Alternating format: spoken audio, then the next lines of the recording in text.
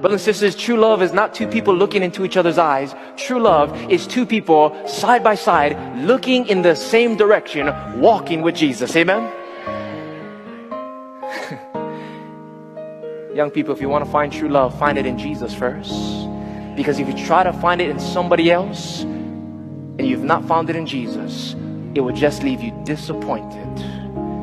Because only Jesus can love us the way we need to be loved. Marriage is something very important. That woman will be more powerful than anyone else except God in your life.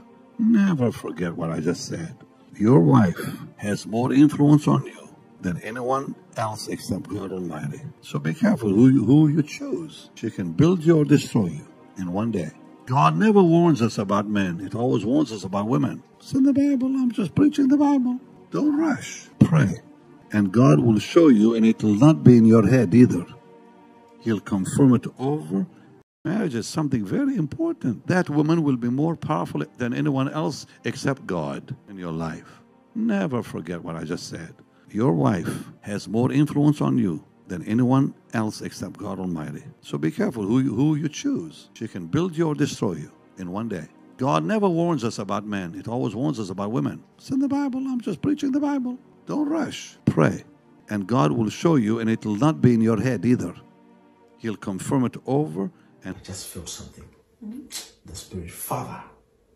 Oh my God. Father, in the name of Jesus Christ, Son of the living God, I appear before your throne right now. I give you praise and I give you honor and I give you exaltation. You are the God of the heavens. You are the God of the earth. You are the God of the city. You are the God. You are our Father. We give you praise and we give you honor. Father, we worship you and we exalt your name and we give you glory. There is no one else like you. Supernatural God, the God of Abraham, Isaac, and Jacob. This moment in this wonderful time, we just want to pray. And I pray for this house and I pray for this family. I pray right now, Father, for my wife. I pray for my future children. And I declare and decree they are covered. They are protected. No weapon formed against them shall ever prosper. I pray in the name of Jesus Christ that you, God, you are the Father of this house. You reign in this house. You reign, oh God. And we give you honor and we give you glory. Father, you are the God who's mighty. You are the God who's powerful. You are the God who said, call unto me and I'll show you great and mighty wonders. This moment, this one time, we pray that you manifest your anointing from the top of our heads to the soles of our feet.